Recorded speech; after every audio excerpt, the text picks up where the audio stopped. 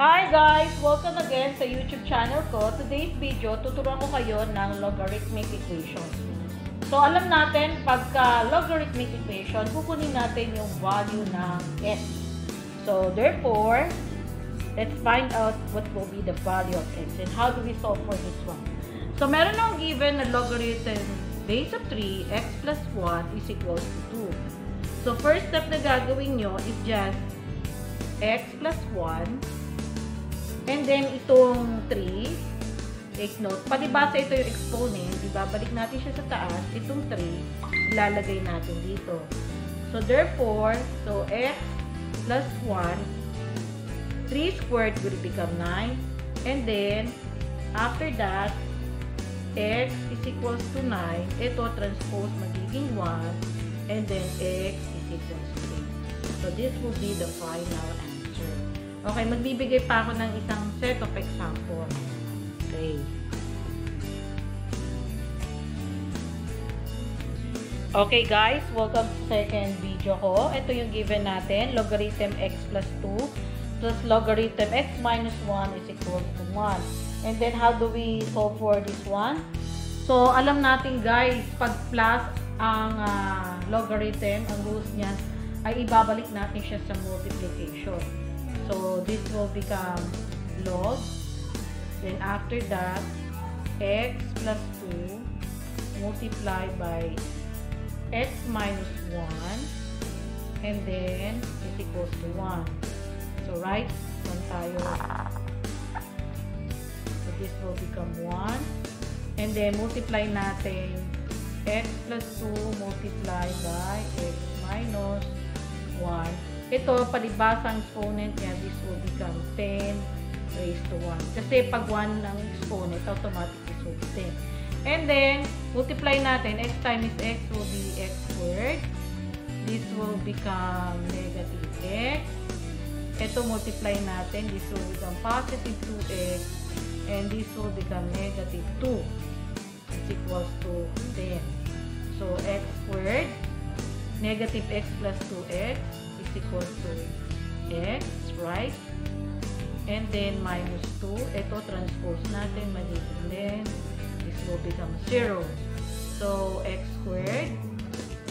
So, plus x minus negative 2 plus 10 will become negative 1. And then, after that, we will factor this one. Ito, pa-factor natin. So, kukunin natin yung value ng x. So, factor niyan, palibasa negative 12. Ano yung factor? So, meron tayong negative 4 at saka 3. So, x and then x max. Kasi negative 4 times positive 3 will become negative 12. And then, this will become what? Dapat pala to 4. Ito ang minus 3. Kasi positive eh. 4x and then negative 3x. So, paano natin kukunin yung value? Alam natin, pag positive, pag tinranspose sa kabila, this will become negative 4 and the other one is positive 3. So, this will be the two answer. Yan. Okay. So, yan ang example natin for the logarithm equation. So, magbibigay pa ako ng ibang examples. Okay, ito yung susunod natin example. Logarithm base of 6, 2x plus 6 is equals to 2. So, ganito lang yan. 2x plus 6. Palibasa ito ay 6. Ito yung exponent, magiging ganyan siya. Paano natin susolve yung x? So, 2x plus 6. And then, 6 squared will become 36. Right? So, this will become 2x is equals to 36. Ito, transpose mo magiging minus 6. So, 2x is equals to 30 divided by 2, divided by 2, and then x is equals to 15. So, this will be our final answer. 15.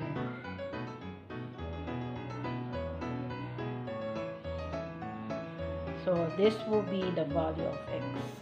So, magbibigay pa ako ng iba't ibang example on how to solve logarithm equation. Okay guys, this is my second example. Logarithm 16 minus x squared divided by logarithm 3x minus 4 is equals to 2. So, how do we solve for the x?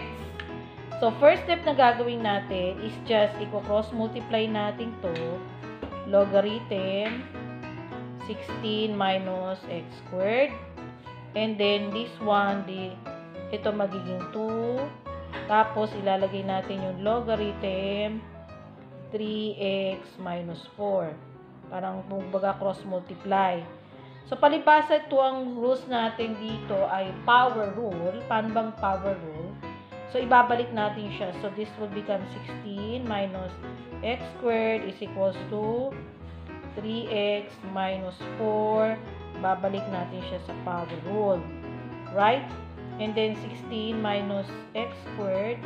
Ito, expand na natin uli. So, parang 3x minus 4, 3x minus 4. 3x minus 4 times 3x minus 4. So, dalawang beses natin. So, this will become 9x squared. Take note ha. So, 3x, yung gitna niya na, ito kasi negative 4 squared will become positive 16. So, 3x minus 4, ito magiging negative 24x. Yan. And then, how do we solve for the x? So, guys, this will become, lahat ililipat natin ha. Ito magiging 0. So, 9x squared, ito magiging positive. Ito ha, magiging positive x squared. So, this will become positive 16. Okay, so meron pa siyang 24x ha. And then, ito magiging negative 16 plus 16. So, ito cancel na natin. So, this will become 10x squared minus 24x. Am I right? Is equals to 0. So, papactor natin siya. This will become x. Labas natin.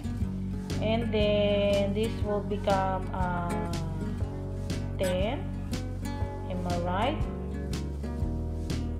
10x minus 24 is equals to 0.